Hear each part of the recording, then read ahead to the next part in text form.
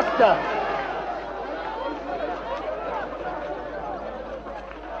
Please tell me, Master, what must I do to have eternal life? Go and sell all you have and give it to the poor, and you shall have treasure in heaven. Then come and follow me.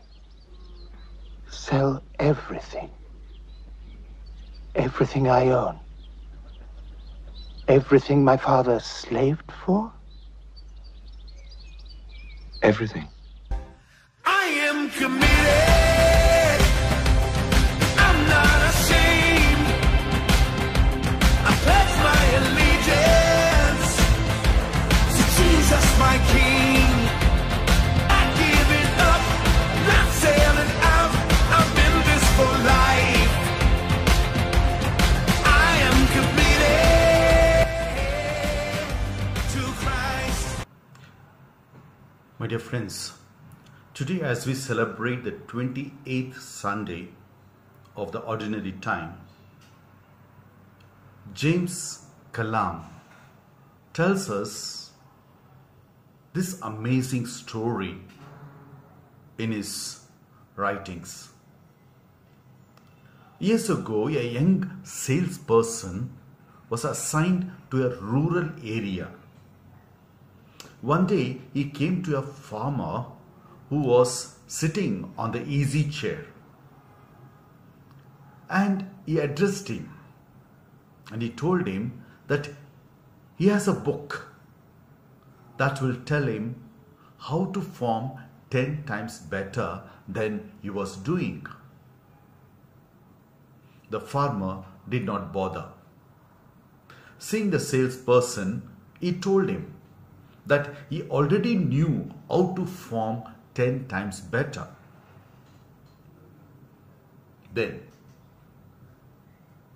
dear friends, the farmer was capable of farming better, but he lacked commitment to do so. In today's gospel too, the rich young man was also capable of doing more than just keeping the commandments. But he too lacked commitment. Today's gospel makes it clear that there is more to Christianity than just keeping the commandments. The rich young man kept all the commandments, and Jesus addressed him for this and admired him for this. But Jesus also made it clear to the rich young man that Christianity is more than just a set of negative commands.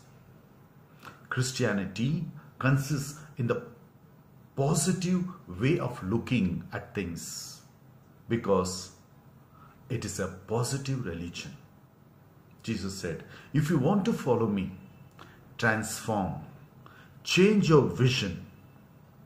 Stop seeing goodness negatively, like not hurting others, and start seeing it positively as helping others, helping people. Do this and you will find happiness in this life and in the next one too. Many of us, dear friends, are like the rich young man in today's gospel. We have kept the commandments too, but we have not yet been able to reach out generously to the needy. Why? Because we are afraid to give ourselves in service of God, in service of people. We are afraid of our name and fame than Jesus himself. We do lot of things for wrong reasons.